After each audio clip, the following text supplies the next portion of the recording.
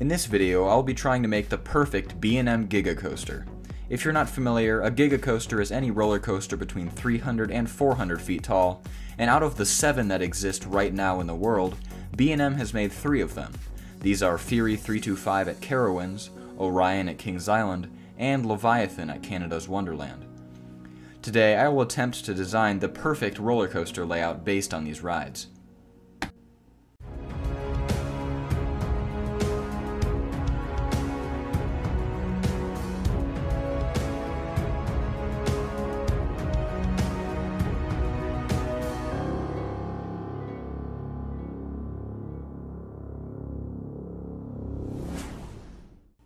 Once again, let's define the perfect roller coaster. It needs to be comfortable, with smooth track and good restraints. It should also be visually appealing, capturing the attention of parkgoers. On a coaster with a lift hill, the drop is very important and should deliver a gut punch whether with ejector airtime or floater airtime, which we will see in this episode. The ride should have a diverse variety of elements, including multiple airtime moments that are unique from one another in some way, and the ride should have inversions if it's appropriate for that coaster type. The ride should have a consistent pace with well-sequenced elements, minimizing filler track, and its duration should be long enough to be satisfying, but not overly prolonged. Sometimes I find myself putting in an excessive number of coaster elements in the belief that it enhances the coaster's quality. However, this can lead to pacing issues and make certain parts of the ride seem unnecessary. Other times, the coaster's pacing is just way too fast, and I cringe looking back at it. The initial idea for my design drew heavy inspiration from Fury 325, while also incorporating elements from their newer designs such as Orion and Candymonium. I wanted to feature a large L-shaped layout with a low-to-the-ground first half, which is a defining characteristic that sets Fury apart from the other B&M Giga coasters. My concept aims to be a perfected version of Fury 325, which most people already consider to be close to a perfect roller coaster. However, if you want to nitpick, there are some lackluster moments, particularly the extended transition after the turnaround and the slow helix at the end. This is all based on speculation because I haven't ridden it, but every review of this ride points out these moments as being not very thrilling, and you can easily tell by the POV. I assume the intention for the helix is to sap the train of some of its speed heading into the final breaks, which it definitely does. However, in terms of thrill, this element doesn't do anything. So even if I need some sort of helix to slow the train down during the ride, I will make that element pop in some way, either with strong G-forces like Goliath at Over Georgia, or with a very unique twist like Candymonium. Additionally, I wanted my design to bring in fresh elements that are not seen on other B&M coasters. This continues a trend shown by Fury's treble clef turnaround, as well as Orion's wave turn and final off-axis hill, all of which were unique elements for B&M coasters at the time. For my concept, I wanted to not feature this treble clef element, since so many of my B&M designs and No Limits B&M designs in general feature this element, so I wanted to do something different for the far turnaround. Towards the end of the layout, I wanted to feature small airtime hills that provide strong floater airtime, similar to what is found on Fury and Orion. Now let's do an overview of the layout that I designed. The first drop is a classic feature of B&M Giga coasters, serving as a spectacle that draws parkgoers to the ride. It offers several seconds of free fall accompanied by floater airtime, followed by a pullout that subjects riders to fairly strong positive G-forces. My all-time favorite drop on a coaster is Orion at Kings Island, so I know this element will be great.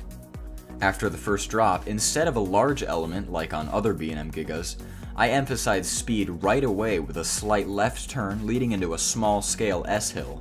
This element provides riders with airtime and subtle lateral forces as they maneuver close to the ground. The next element is unique on a B&M, and it's kind of how I picture the company would do an outer banked wave turn, such as the one on Iron Gwazi. Of course, this is more drawn out, but the track shaping is quite similar. Think of this as being Orion's first element after the drop, except it's banked outward instead of inward, creating airtime, and it's much lower to the ground, allowing the train to maintain its speed much better. Following this, the coaster features low-to-the-ground turns influenced by Fury 325, showcasing the ride's speed with back-and-forth movements. For the turnaround, this layout includes a high-speed helix that delivers sustained positive forces before snapping in the opposite direction.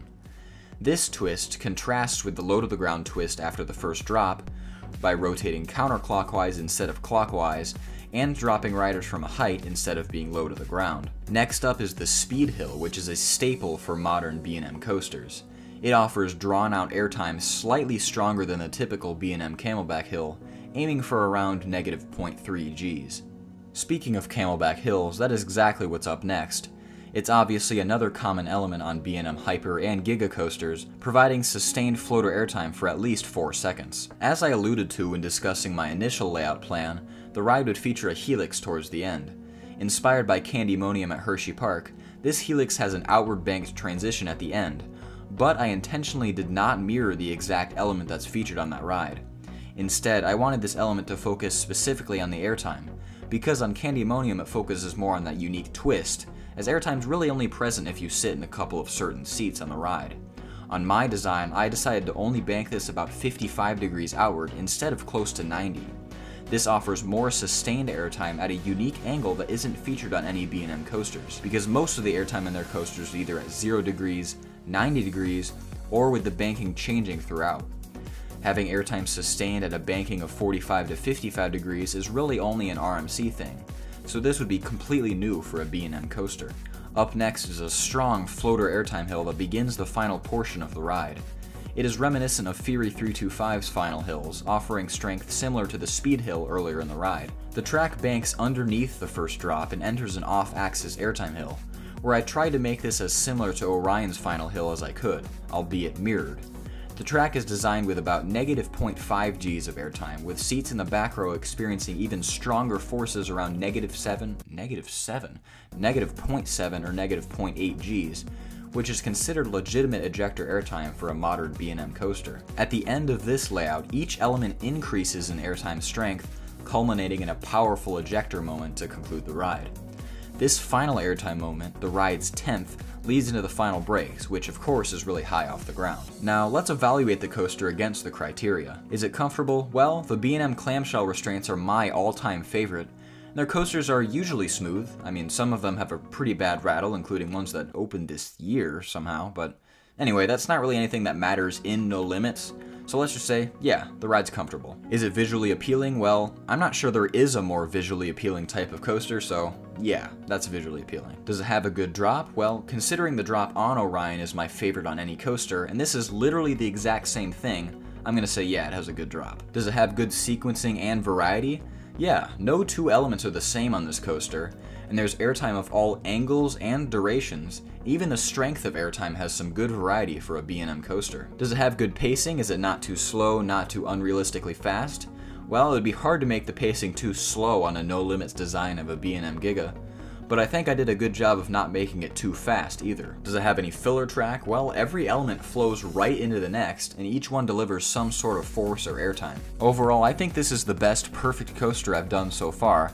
Way more perfect than the weird first half of the Intamin Blitz and the improvised ending of the RMC that I did on the fly and is kind of weird, but anyway, I think it's pretty alright. What do you think? Let's watch the POV.